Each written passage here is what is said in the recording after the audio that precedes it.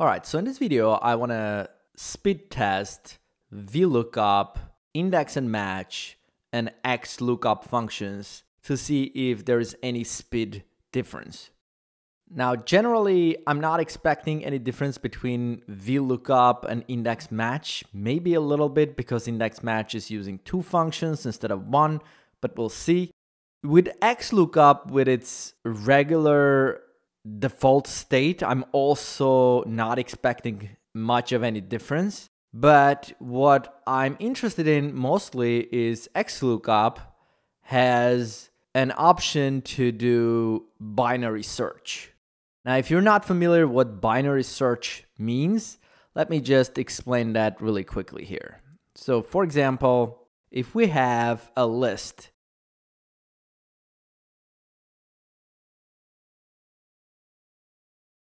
now, generally speaking, the way regular search functions work, like VLOOKUP, match functions, they basically just go through a list from top down and check against every single item. So assuming I'm searching for Q, it would just go from the top and search for it, starting from here, 1, 2, 3, 4, 5, 6, 7, and finally over here, it's gonna find that Q. So if we have a long list of items, it's gonna go through that entire list one by one until it either finds a match or it's gonna go through the whole list until the end and it's gonna say, I couldn't find it. Now, binary search works in a different way, and binary search only works if you have your search column sorted. Now, in this case, see, I have this value sorted. So when I have sorted data, what we could do when we're looking for, let's say, Q, instead of going through the entire list one by one, we'll just take this list and divide it in two halves and try to find the middle point, right? So in this case, for example, there is no actual middle point, but it's gonna be either this or this. So we'll just pick one, it doesn't really matter. And then we'll check, is this G this Q? And if it's not the same thing, then we're gonna check, is it smaller or greater than this Q? Now, if we find that G is smaller than Q, then we know that we should be now searching within this next half. Now, if it was the opposite, we would just go to this first half before that breakpoint. Now, assuming this is going to be the second half, now we can break this one into two parts, and then we can check the middle point again. And in this case, because Q is right in the middle, we're going to find it in two steps, instead of doing 1, 2, 3, 4, 5, 6, 7, 8.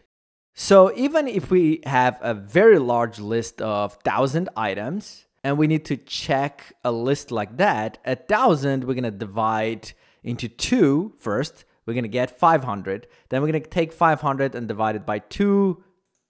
We'll get 250, and then we'll divide that 250 by 2. We'll get 125. And then we'll take that divided by 2.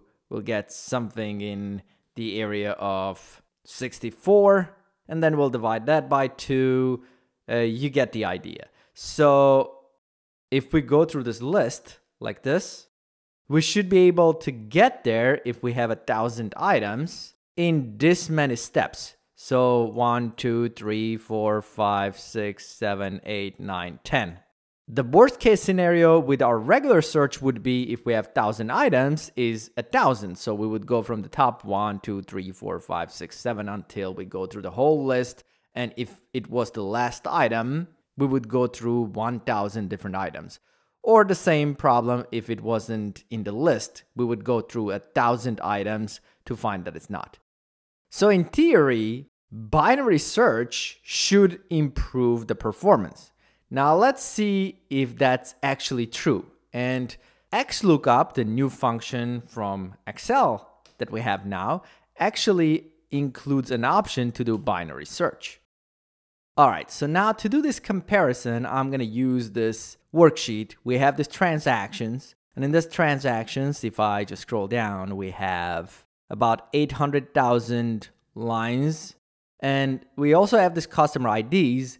We want to map them and get their gender from this list of customers that has customer IDs and their gender. And as you can see, we have about 500,000 records in here. So now I'm gonna go to this and do a few formulas here for this gender column. And I'm gonna do a VLOOKUP, index match, and 2 XLOOKUPs. One with binary, the other one the regular. I'll start with the VLOOKUP, and I'm gonna be doing array formulas, so there's only one formula to do the whole calculation.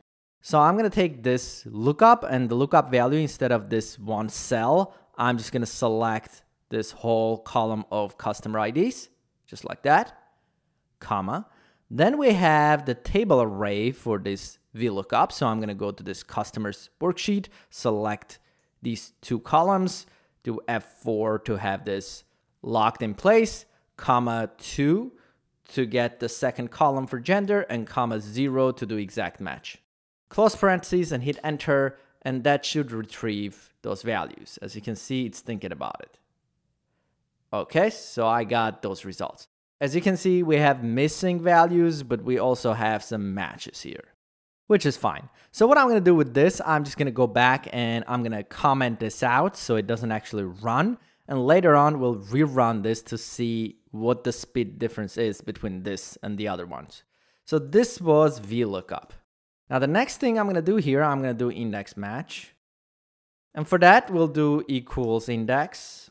We'll go select the column for return values, which will be column B, F4, comma. Then I have to do my match function. So I'm gonna do match. And our lookup value is gonna be, again, the same lookup values for our VLOOKUPs, this customer IDs in transactions. So I'll just select all of these customer IDs, comma, and then lookup array is gonna be matching customer IDs from customers, where I'm gonna just select this whole column A, F4, comma 0 for exact match, close parentheses. That should be this. I'm just gonna remove this transactions reference from this list because the formula is on transactions tab, just to keep this clean and nice. And I'm gonna hit enter. That should get us those results. Again, it's thinking about it. So again, I'm gonna comment out this formula and move on to the next one. The next one is gonna be XLOOKUP.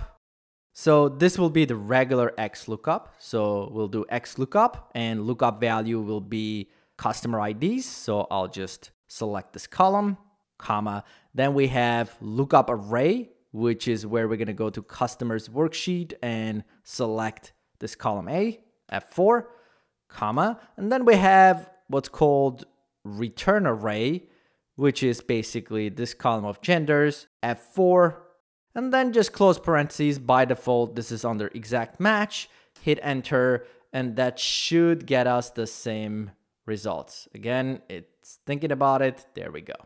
And I'm gonna comment out this formula too. So that's XLOOKUP. And the final one, I'm gonna do XLOOKUP binary.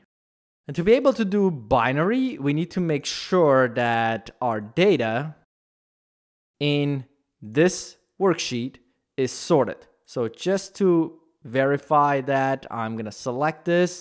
The only thing that needs to be sorted is the lookup column. So customer IDs in this particular case would be our lookup column. So I'm gonna go under data and do sort and make sure customer IDs is sorting in ascending order, A to Z. Here, I'm gonna do that XLOOKUP formula. And our lookup value again is gonna be the same thing. So this list of customers, well, customer IDs, comma, lookup array is gonna be from that table, column A, which is again, customer IDs, F4, comma, and then return array is gonna be this gender column, again, F4.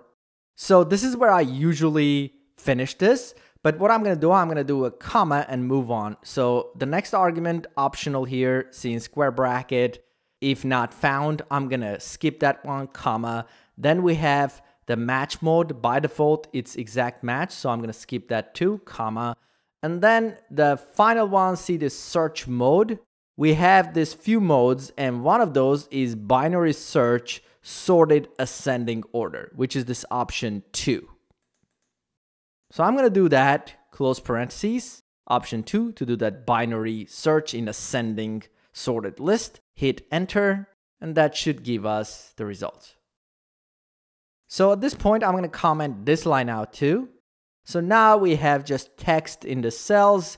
I should be able to just open this and run the formula, and we'll try to see about how long that takes. Hopefully with this amount of data, we'll see some differences between these formulas. If I'm not able to spot any difference with, 800,000 rows in here and 500,000 rows in the other, then I guess practically it makes no difference for us. So I'm going to go here and take this off, and I'm going to see how long it takes. So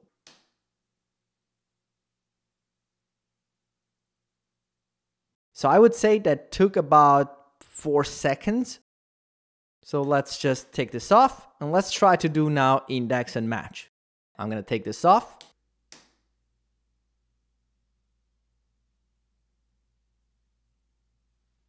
Probably about the same. Couldn't tell any difference. So I'm going to comment that out too. Now the next one is XLOOKUP with its regular options. Let's open this. I'm going to take this off.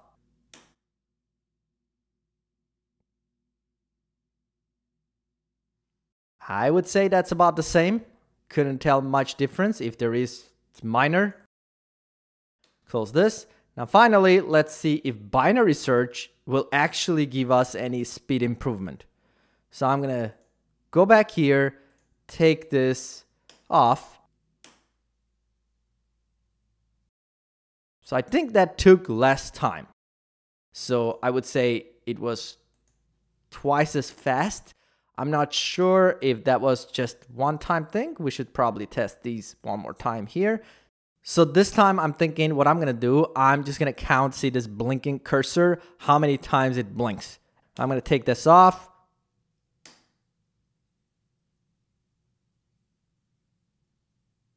So again, 4.5 probably, something like that after I hit enter. So let's do this one.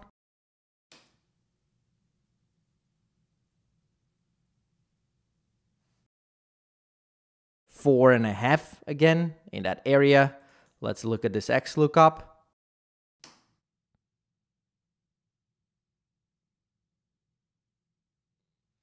This may be a little faster, I think. It was like 4 as far as I could count. Again, it could be just a processor thing. Sometimes it could go a little faster, sometimes a little slower. Let's try this one more time here.